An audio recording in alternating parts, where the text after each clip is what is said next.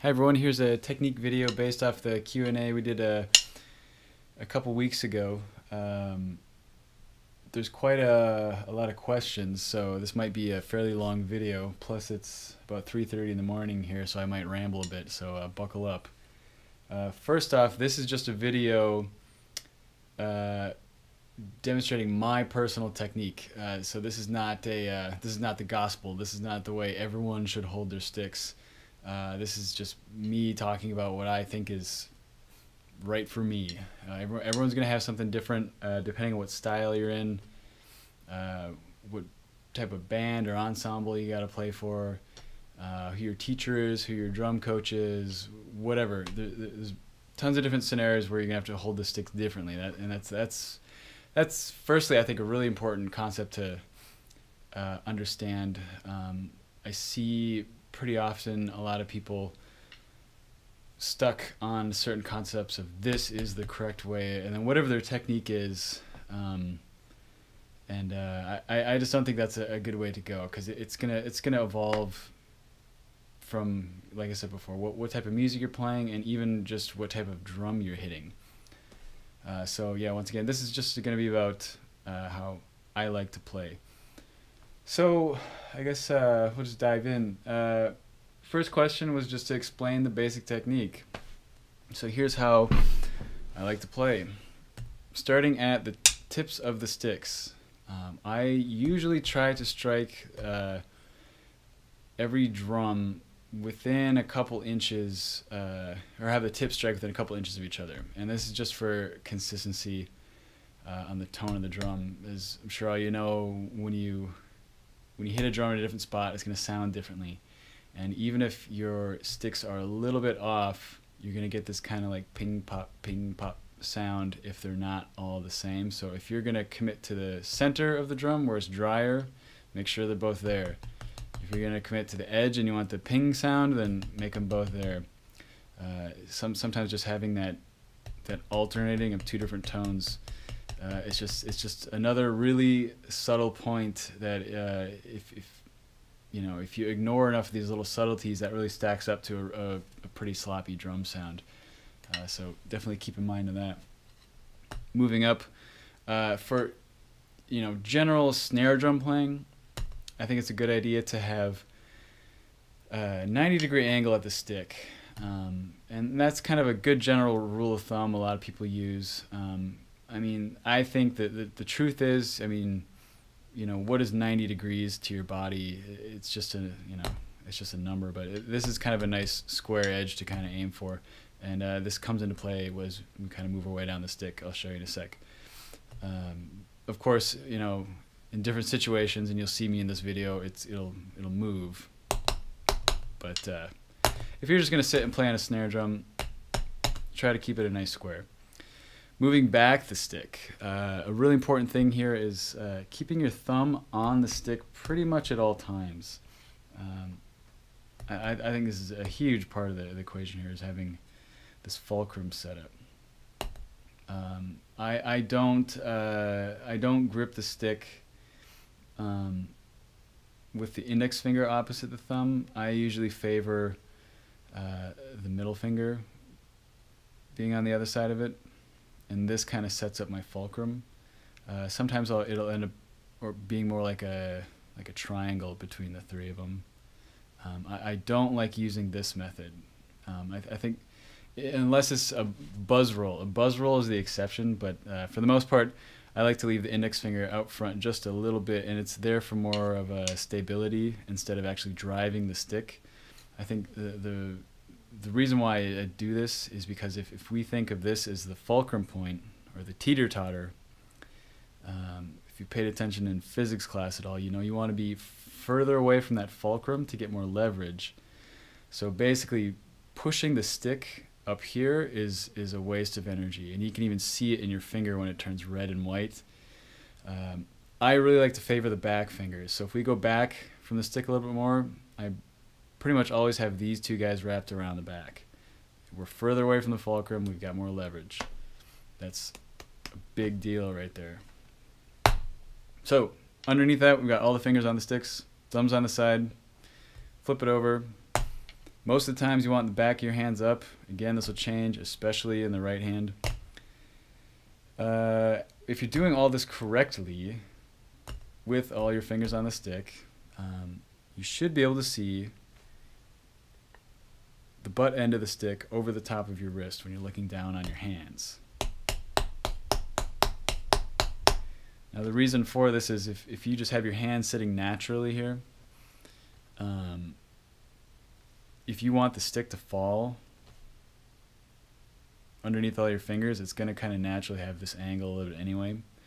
Some guys like to hold or girls like to hold their sticks like this and have it more in line with their arm. And at times this is cool. I'll do this occasionally on a ride cymbal. I think actually Mike Mangini does something quite similar to this. I'm not crazy about this because when you flip this upside down, the pinky is it's a little too far away for that pinky to reach the stick and then get that leverage I'm talking about. But with certain kind of molar type strokes, this works well too. But fingers on the back of the stick, I think that's huge. Moving back further yet, the wrist is going to be a huge part of it when we're talking about this molar stroke again. So kind of hold that thought. Going back further yet, the elbows. There's great players who keep their elbows down and keep them sticking out. I don't think it matters. Just pick whatever one you like and go with it. I like mine down. I don't move my arms a lot when I play. So I just like to stay relaxed. That's kind of part of, I think, my loose grip. So my elbows definitely stay down. And then I set up my drums that way. I don't set my cymbals too high. I don't have to reach up for anything. So keeping it relaxed. Moving back further yet, shoulders. This is a thing a lot of people overlook. I notice with other drummers sometimes, especially with students, we'll be playing along and all of a sudden they don't realize it, but their shoulders are super tense when they're playing. Just try to keep that in your mind that you might want to just drop your shoulders, relax, chill out. You know, that extra tension in your body isn't going to be good for you. The basic stroke for me, again, it depends on what I'm playing. If I'm hitting a drum at that moment or a cymbal or whatever, it's going to be different. But for the most part, I just will do a basic tap stroke, and I don't usually have a conscious effort towards thinking of upstrokes and downstrokes. So if you're not familiar with what that is, some people like to have the idea of a downstroke is when you strike the drum and the stick stays down, and that's you want to think of that like, okay, this is my downstroke because my next stroke needs to be a soft one, and they'll have it there. And then an upstroke is when you lift up in preparation for the following stroke to be an accent. So it's like, okay, here's my upstroke, here's my downstroke. I'm not into that myself. I just think your sticks are going to do what they need to do naturally anyway. It's just an extra brain process that, to me, it's not necessary. So I don't apply that method at all. I just play what I need to. If I need to accent or not, my sticks are going to do that. If I'm going to play a buzz roll, and I can't do a buzz roll quite on this thing, that's where I'll kind of break some rules. That's where I'll pinch up front in the tight, pinch up tight in the front. So for me, a buzz roll, it's not comfortable when I do them. I couldn't sit and do a buzz roll for half an hour straight because there is tension in the front. So I grip it right at the fulcrum, and then I will lift off a little bit in the back. I won't, look like a fifth grader and stick my fingers down, but I will release it a little bit because I think that stick needs to wobble back here to get that vibration for a clean buzz stroke. So that's kind of one of my exceptions.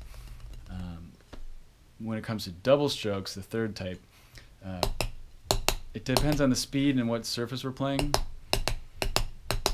Faster speeds is more of a rebound. Slower speeds, it's going to be more of a wrist-driven stroke. I think if you want to get good double strokes, you want to get both of those mindsets going.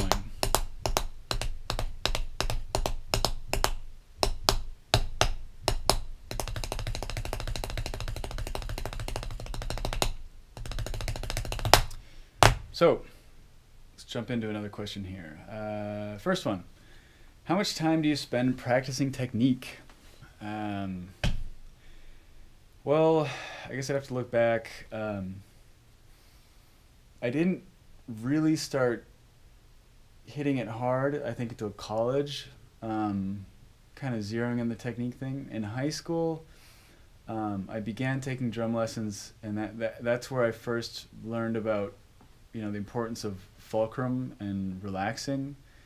But as far as like really, really looking at how I hold the sticks and working on it, I didn't start doing that until college.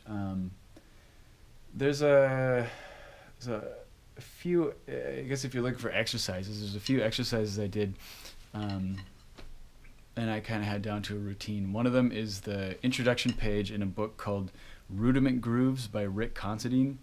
In the introduction page, there's a list of what he calls the drum set rudiments, and they're it's just a one-page list of maybe 20 of them in a piece, and I basically made kind of a routine out of that to play through the whole thing. Then I would play the first measure for I think like 30 seconds. And I'd play through the whole thing again, go back through, get to the second measure, do that for 30 seconds, play the whole thing, go through, and then so on and so on. And that added up to end up being like a 20 or 30 minute exercise, depending on how fast I took it. I would make sure to do that at least once a day, as part of the routine, just to get the rudiments in shape. I like playing snare drum pieces, so get the old school Wilcoxon, Pratt, all those rudimental snare drumming books. I think those are cool. I like spending time doing that. I'm not really into modern DCI stuff. I think it's great. I like watching videos and stuff like that online, like anyone else. But I don't. There's some rudiments in there that I just don't get into. I just don't find the use for them on drum set. Some people do. I just don't. But anyway. So the Rudiment Grooves page, I spent a lot of time doing that. The other thing is I just spent a lot of time. I mean, in college, I practiced 30 to 40 hours a week. It was a music school. It's Berklee College of Music. That's what you do. You're there to, be immersed in music, and that's a huge part of this whole technique thing. A lot of this stuff, they're not things that I can just tell you to do and you go do it. They're things that you have to spend many hours doing. I took a few labs at college with Mike Mangini, and he always had a good thing to say when he was talking about certain concepts. Because if you want to talk about a guy who practiced for hours and hours a day, that's one of them. He always said you have to earn it. So it's not about like understanding it, it's about earning it. So if you had a concept that you couldn't do, he's like, well, because you haven't earned it yet, you haven't put in the time yet. So I think that's a really important thing to kind of have in your head, that you gotta earn these things, you gotta spend the time. But anyway, back to the technique thing. I also got into the Alan Dawson rudimental ritual for a while. That was kind of a fun routine. I was just looking for more stuff to do. It's like a 12-page thing. You can play it with sticks, you can play it with brushes.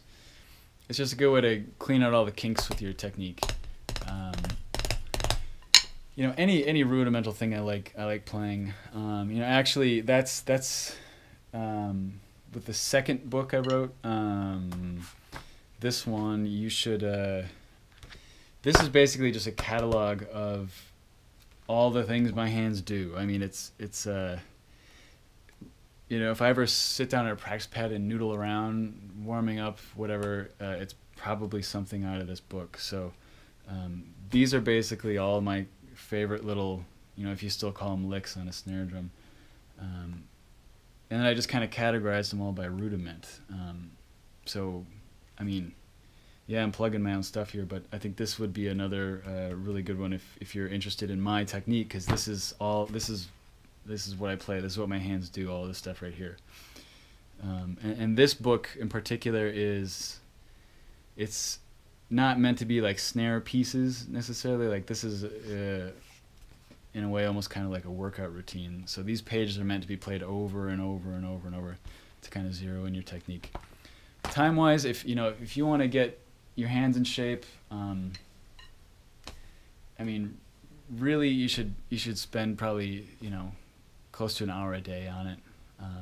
It depends on what area. So practice pad rudiment stuff, give that 30 minutes, and then spend another 30 minutes playing jazz ride cymbal, just the ride cymbal. That's a whole nother discussion. But just sit and put on an album and try your triple strokes. And it doesn't have to be up tempo stuff.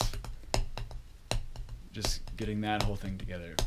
Ride cymbal technique I'll talk about briefly onward to the next question. So to answer the question, how much time do I spend practicing technique? Quite a bit, a lot. It depends on, lately I haven't spent much time practicing on it just because I'm working, I'm gigging, I'm teaching, whatever. But,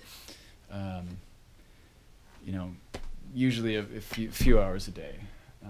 It wasn't like conscious, like, okay, I'm going to sit here and practice my technique. But it was, through learning a bunch of random vocabulary. So anyway, on to the next. How to improve speed. The person asking this, I think, was referring to single stroke rolls. So to rewind a bit, in high school I was obsessed with single stroke rolls. I thought that was the coolest thing, and I had to get my single stroke rolls fast, and that would impress everybody. And then in college I kind of saw the light and was like, wait a minute, this isn't that cool. Or necessarily rewarding, and then that's where I kind of turned to the rudiment thing.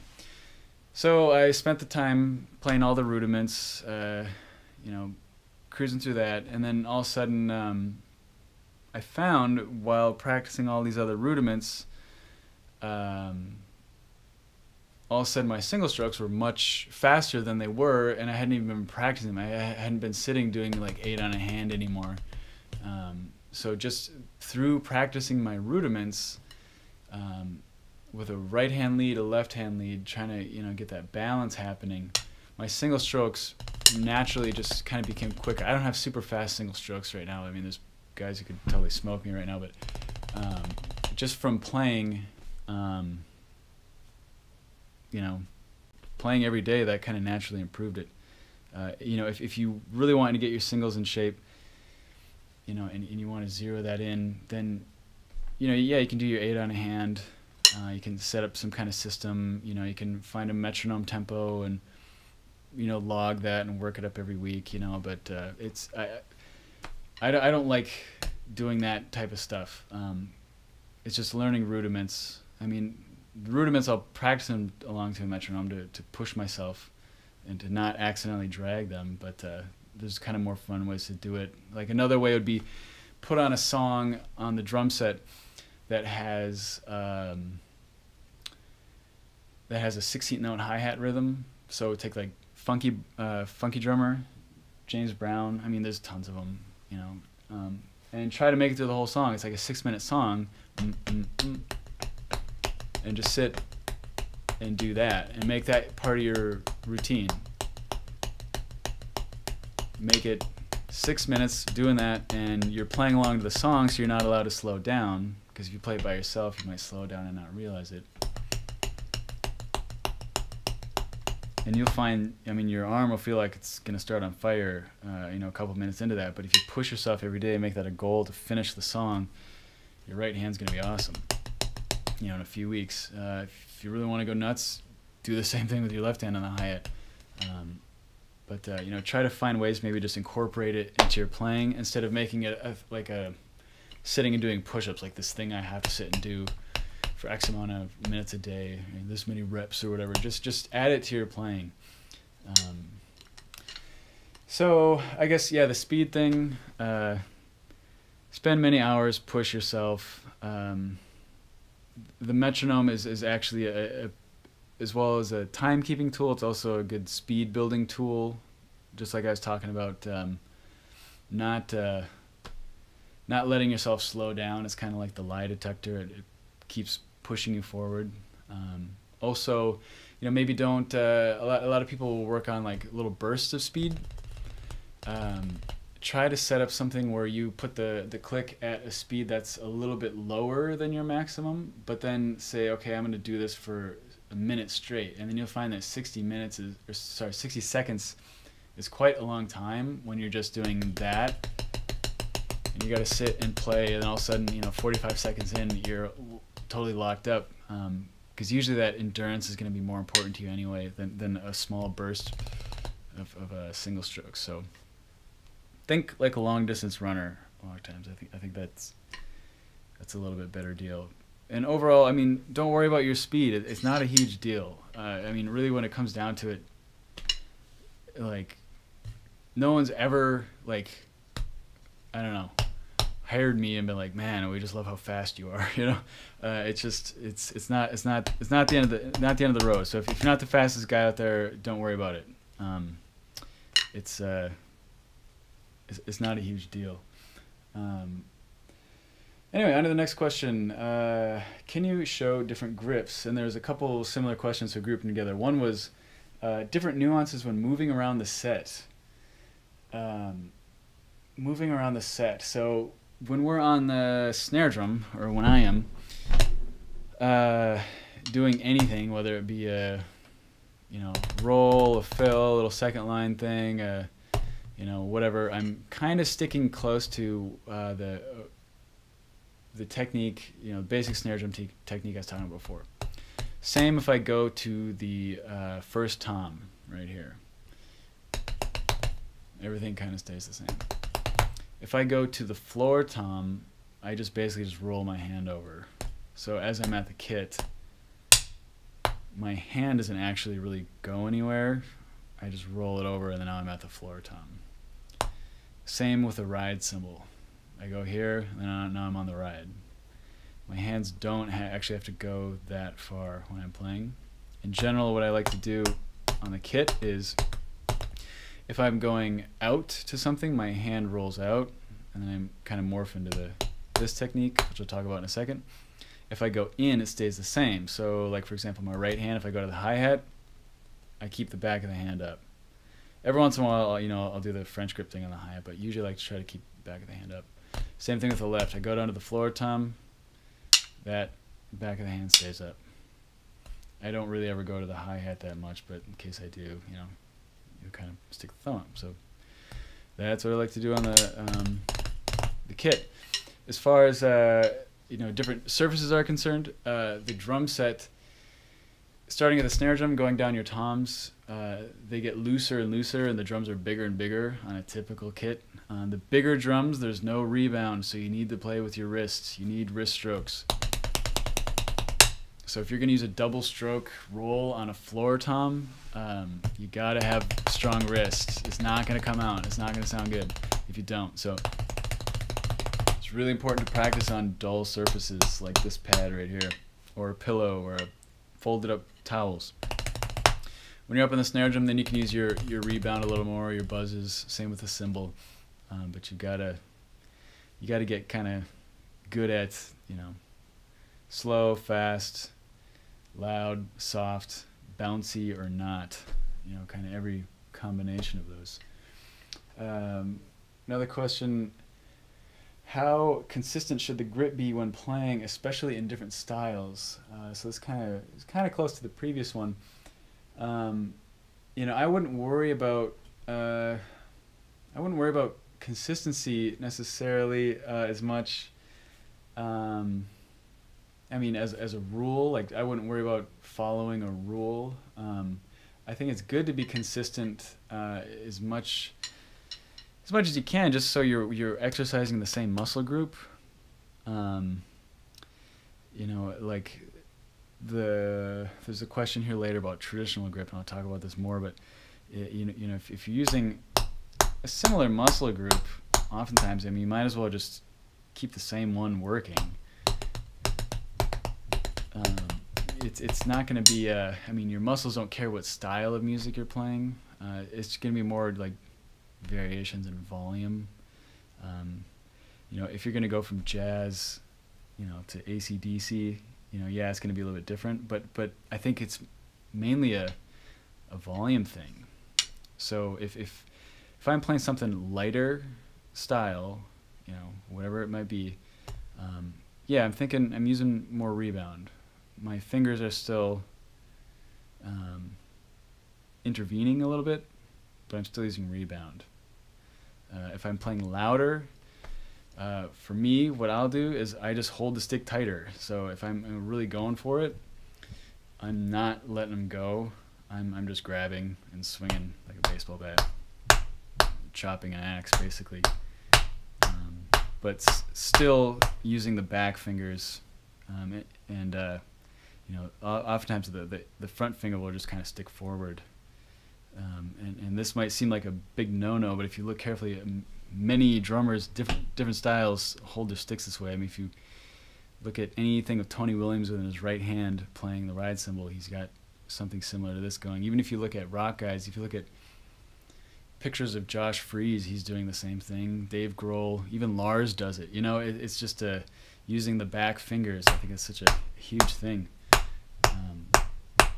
You know, whether you're chopping or not, but it's not wrong. One time I was at a show. It was Taylor Hawkins, his side project band called the Coattail Riders, and they were playing in Rhode Island. I took a train out to see him from Boston, and it was in a small club. I can't remember where it was, and since it was right next to the Boston show, no one came to this Rhode Island show, so it was like, you know, maybe 20 people there. So I got to stand, you know, probably like 5 feet from his kit and watch him play up close for a couple hours, and that was really interesting to see his technique up close. And he a lot of times was doing this, you know, without the back fingers on there at all. And I mean, he's playing more rock gigs than anyone, you know, right now, and he gets by with that too. So, you know, again, like I was saying before, it's just, you know, different strokes for different folks. So yeah, I guess it's always with the drum set, it's always a different grip depending on what you're hitting, how you're hitting it. Next question: best way to make the left hand as comfortable as the right? Okay, so with this, I think when we're talking about drum set, a really important thing here is don't worry about making them perfectly balanced in a drum set setting. If you're gonna play just snare drum and do that, then yeah, you want that to be as even as possible. But on the drum set, the right and left hand have different roles most of the time. Most of the time, your left hand is chopping backbeats for, you know, whatever kind of backbeat music you're playing, and then, or it's comping lightly on the snare drum for jazz type stuff. And for me, the way I play, most of the time my left hand is on the snare drum. The right hand is kind of your riding hand. It's the ride cymbal, it's the hi-hat, you know, it's the one kind of venturing around the drums when doing fills. So just kind of accept that they don't have to be a mirror image of one another because they have different jobs. So I guess, you know, if you want to get the balance thing going, this goes back to the rudiment talk. You know, really get your rudiments in shape. Spend time playing right hand lead, left hand lead, all sorts of different surfaces. I'm probably gonna say that a million times in the rest of this video. Let's see. Let's go on to the next one. Oh, sorry. Back up one. The natural imbalance between the right and the left hand. So if you're right-handed, you're playing a right-handed kit. Your right hand's gonna get, it's already stronger and it's gonna get way more of a workout. So it's gonna spring way ahead, you know, of the left hand. So, you know, just keep that in mind. You got to work this thing really hard if you want to keep it, you know, balanced. If that's really your goal, then put your ride cymbal on the left side. You know, you can play like Billy Cobham and do that. You know, Dennis Chambers says in a lot of interviews that he thinks that's the correct way to do it, because then that your hat's here, your ride here, and then opens your right for doing other stuff. You know, it's a different way of playing. So anyway, on to the next one. How to execute a rim shot with traditional grip? And then another question, basically just talking about general traditional grip. So real quick thing about traditional grip. I gave up playing it years ago, or playing it seriously. One of my, best teachers, and he's probably my most influential guy, Rick Considine, the author of that book I talked about earlier. He said right away, one of the easiest things you can do to make yourself better, improve your hands, is just pick a grip and go with it. So don't dance around between mashed and traditional. Pick one and go with it. They're totally separate muscle groups, and if this is already your weaker hand and you're gonna exercise this way to play, different muscle group this way to play, you're just making it harder for yourself. It's not it doesn't make a difference unless you practice 10 hours a day. Just pick one and go with it. And for me, the decision then was, okay, well, I like traditional grip because I like having this finesse when I play lightly, but I struggle to get volume, particularly with backbeats. With the match grip, I can get the power, or I can just work on getting, this to have as nice of a touch as my traditional grip would. So I just chose, I've been playing for years already up to that point with match grip. I'm just going to stack on top of those hours I've already had. I'm going to surrender my, want to look as cool as Tony or Elvin, and just play match grip, even when I'm playing jazz or whatever. And I went with it, and, it's just kind of how I play now. I mean, Terry Lynn Carrington plays matched, Bill Stewart plays matched, Horacio Hernandez plays matched. Like, it's not a style thing. Just because you're playing jazz or blues doesn't mean you have to play traditional. I don't know where I was going with that. Let's see. The rim shot thing. So anyway, I'm just going to be kind of brief with the traditional grip thing, just because I don't spend my hours working on it. I'm a match grip guy. I mean, if I ever play it, it's just because I'm messing around. So anyway, I found that to get a good rim shot with traditional grip, I pretty much let go of the fingers.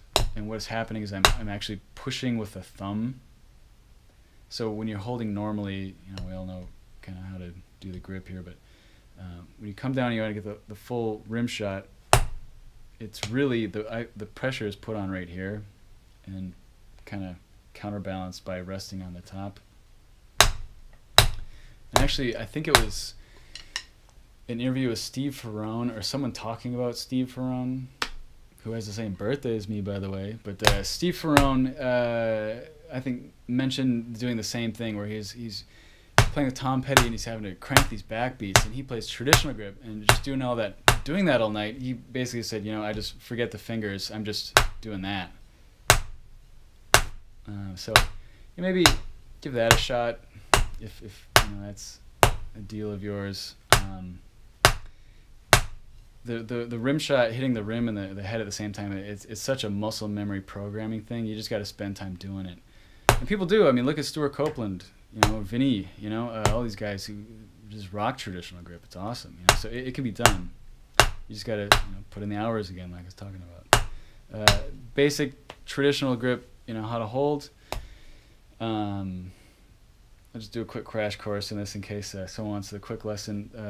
I think the main thing is first being able to do this. Hold the stick at the fulcrum and make this happen. You're holding the stick here. You're feeling that balance. And from here now we start adding the fingers. With match grip, the fulcrum is more in the front. The force is coming in the back. With traditional, the fingers are in the front of the fulcrum, which is a little bit different. So we lay the stick down, nestle it in the crease here. The thumb goes over. Index finger kind of meets the thumb. It doesn't have to touch. You can let go. That's fine at times. That's, it happens. But in general, we'll touch here. The middle finger is not going to do a whole lot. You can have it resting on the stick or not. This is for me if I'm playing, by the way. This isn't a, drum corps guy here. So the stick will rest on this first knuckle of the ring finger, and the pinky will go under it just for support. And when you're playing, it's actually going to be kind of bouncing around between those two fingers.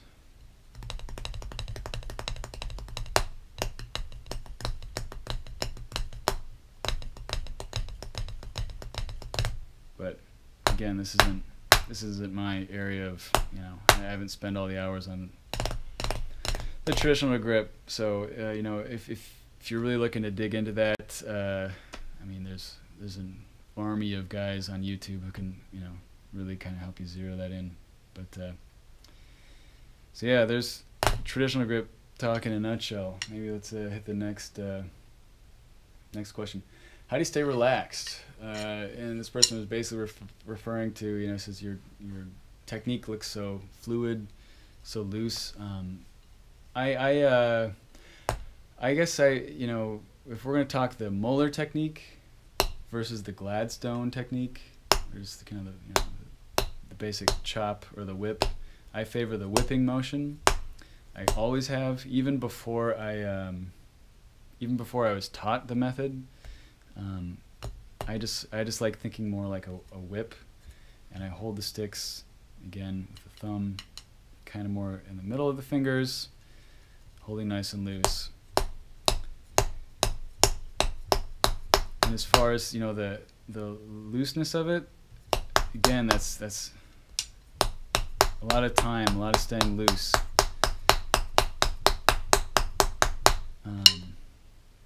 One person who I actually really admire their technique is a piano player, Michel Camilo.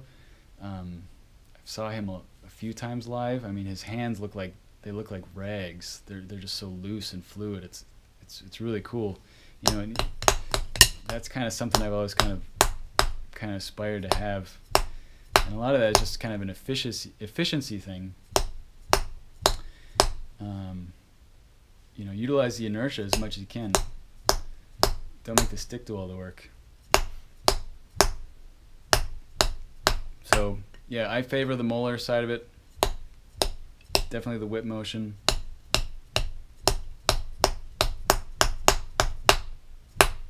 You can even hear, you know, that whip sound. Hopefully you guys can pick that up.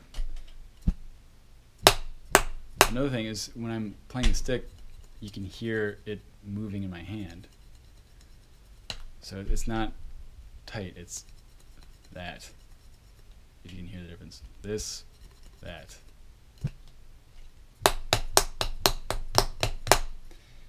Especially, actually, that really kind of comes into play when playing on like a bell pattern on a ride cymbal.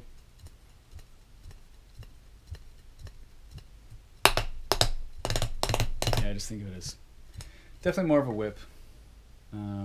As far as, yeah, how to, you know, to directly answer the question, how do I stay relaxed? I mean, a lot of times it's just it's a choice. You got to make a conscious effort pretty much at all times to not, you know, like, you know, I have some students who, you know, if they seem to favor putting their thumbs up, or they, you know, they want to grip with the index finger, or they stick their elbows out, or, you know, whatever. It's like, there's only so much I can do, you know, besides just tell you got to stop doing that, you know. So a lot of it is just keep it on the forefront of your mind. So anyway, let's go on to the next one. Moon gel pad, better than rubber pads? Yes, absolutely, man.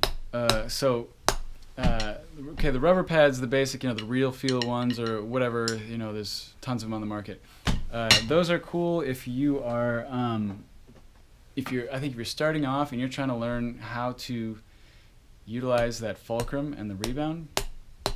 But if you are, if you're into it and you're a serious player, playing on those isn't helping you. That's not what a drum feels like. It makes you sound way better than you are.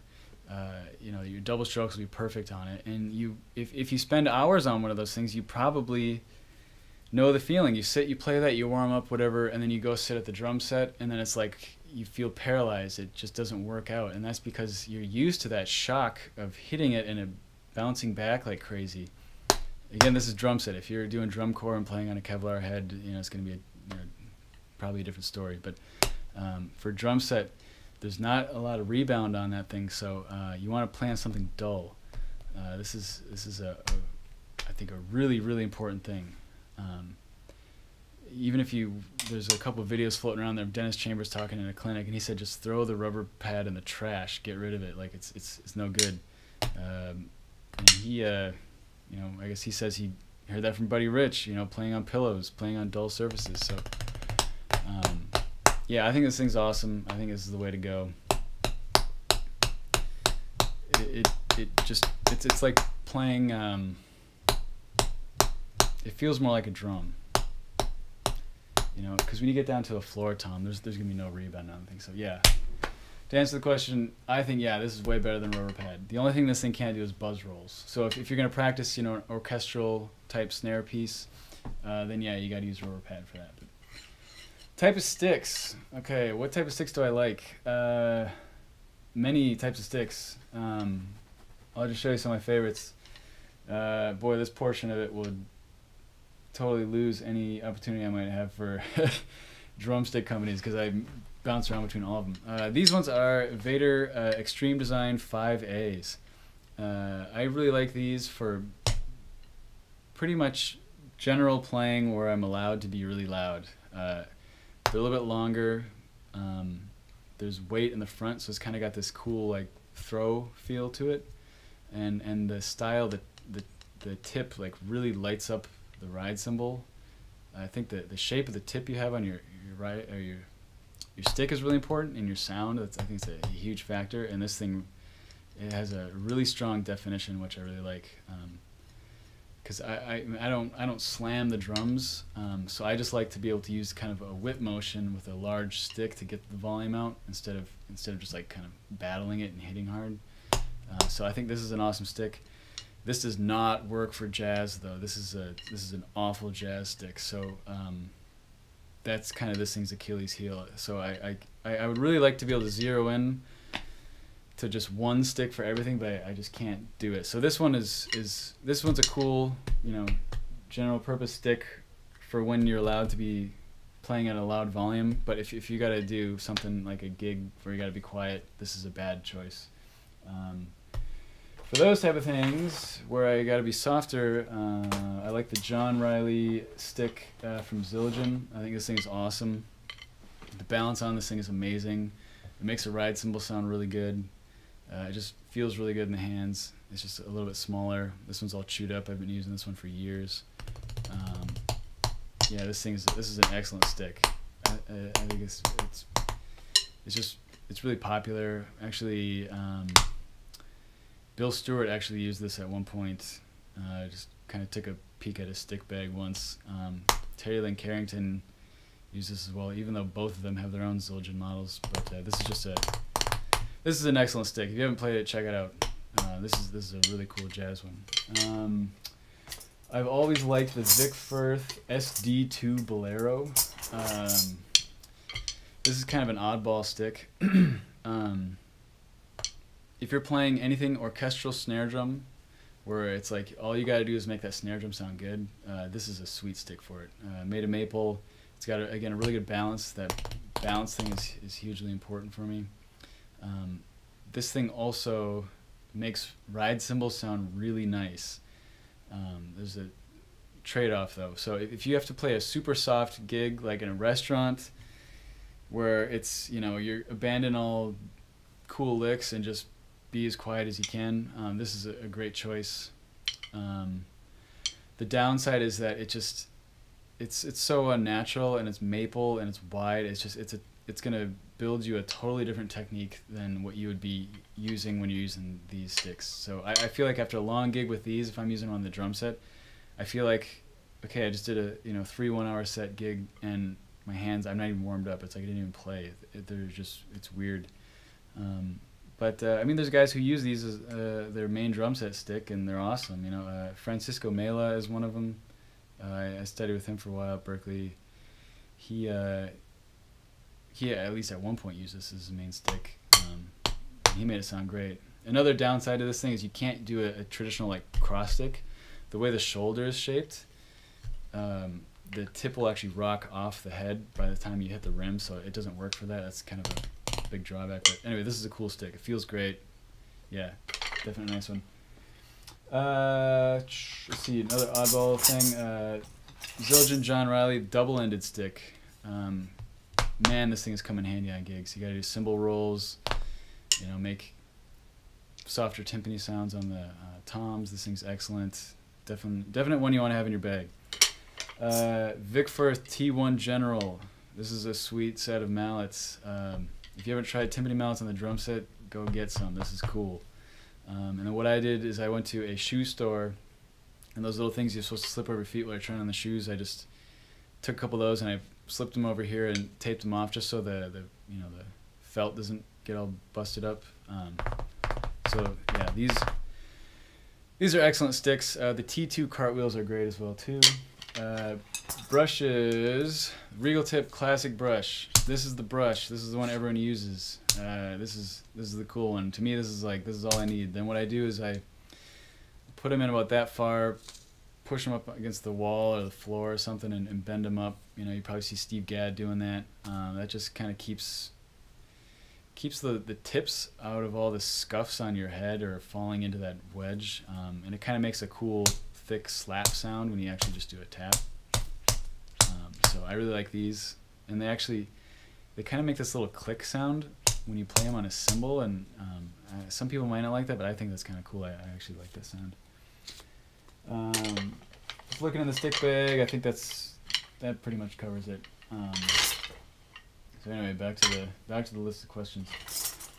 Index finger fulcrum versus second finger fulcrum. What should beginners use? Most people in like, you know, when they start band in like 5th or 6th grade in school, usually the directors are going to tell them the index finger way.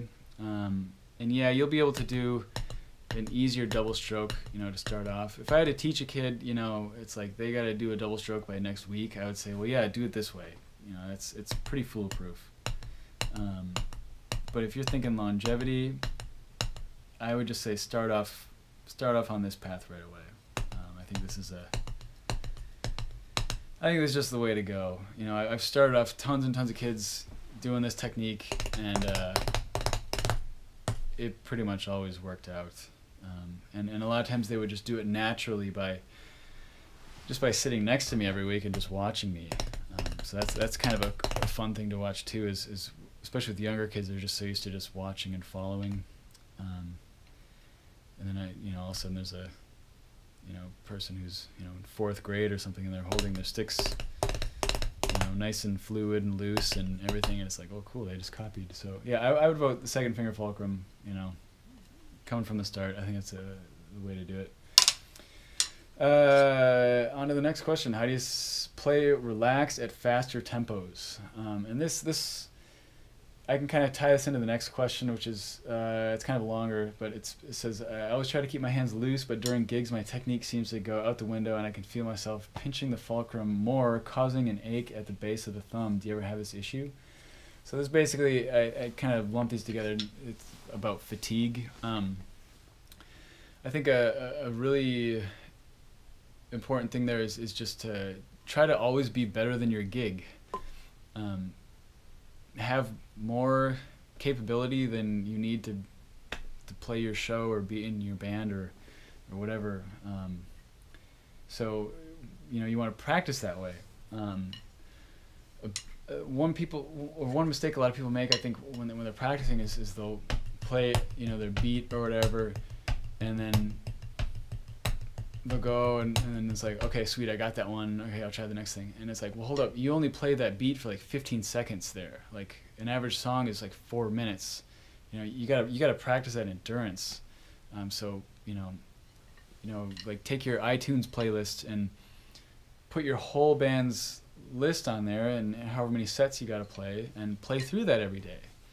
And don't stop. If you make a mistake, you gotta keep going. Simulate a performance.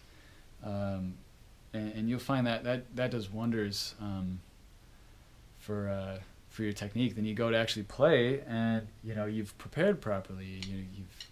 You've replicated that scenario a few times, and your body adapted to it, and now you're strong enough or stronger than you need to be to do it, and then that will allow you to stay comfortable a little more. you know, and if you don't have a gig that allows you to perform as much, you probably want to practice that way to stay competitive. You know, some people will get in a touring band and they'll get in a situation where they can perform 5 nights a week. You know, they're gonna also, like, you know, they might have been better anyway, and that caused them to get the gig. And then now that they're in the gig, they're gonna get even better yet because they're gonna have more opportunity to practice. So you gotta simulate that. Get your set list together. Play it every day. Pretend you're on tour, even though you're only playing in your basement. You know, and you play that show every day. You're gonna really notice your technique improve. So that's kind of one angle at it. Otherwise, the whole relaxed thing, in general, you know, it's just staying loose. You know, this thing will actually help quite a bit. You know, if you play on a dull surface a lot and go to something bouncier like a snare drum, you find that the double strokes are so much easier. You know, just having that, you know, fine-tuning these back fingers is so important. You know, even if you're thinking like, well, I'm just playing just a straight bounce roll, you know, you still want to have, you know, like I said earlier, some intervention there. It'd be like if you had a basketball and I held it here and I let go, the ball wouldn't bounce back up right where my hands were. You know, it'd bounce a little bit lower. So if I wanted it to come back, I would have to push it down a little bit, and then it would come right back up. You kind of have to have the same mentality with the sticks. If you want that stick to keep that momentum, that bounce going, you still kind of have to dribble it with your back fingers here, even when you're doing a double stroke. So fine-tune those back fingers. I think that's a huge part of it. Don't wrap this thing around and force that thing to do all the work. It's 1/4 of your energy. You know, use them all. That's my take on it, at least. You know, like I said before, there's awesome drummers who hold their sticks totally different. And then maybe just one quick thing, talking about going back to the previous question about different parts of the kit. You know, when you go out to that ride cymbal technique, that's when things kind of change. You take what you had normally, you roll it over, and then now we're in French grip. French grip is basically our match grip, where the thumb is on top, and then where the bottom fingers are kind of bouncing this. This is a really good way to work on your fingers in your right hand. So, like I talked about before, just put on an album. Even it doesn't even have to be jazz. I mean, it should be, because you want to work on the swing and you want to get that program in your ear what good swing actually sounds like. So put on something with Elvin Jones and play along and copy his ride cymbal. But you can even just put on something that has a like bum ba da dum ba da dum, and that kind of pattern. Just get used to that. And throwing down a triple stroke. Also, working on flam rudiments actually helps out your triple strokes as well. So, you know, any if you have like a flam tap, and I take away one of my hands, they're actually both playing triple strokes. So yeah, singles in shape, get your doubles and your triple stroke, at least in your right hand. Not as important in the left, but definitely want that in your right hand. All right, I'm trying to think of what else. The whole thing with the specifics on how to, you know, how I like to play a ride cymbal, that would need, you know, its own video. This one's already getting out of hand. We're almost up to an hour now. Yeah, if you've made it this far, cool, man. Thanks for watching. If any questions, you know, just drop it in the comment box. You know, this isn't a DVD, this is YouTube, so throw a question in there and I'll maybe answer it. So yeah, any other questions, let me know. I think I covered all the bases. Yeah, thanks for sticking with it. Talk to you later.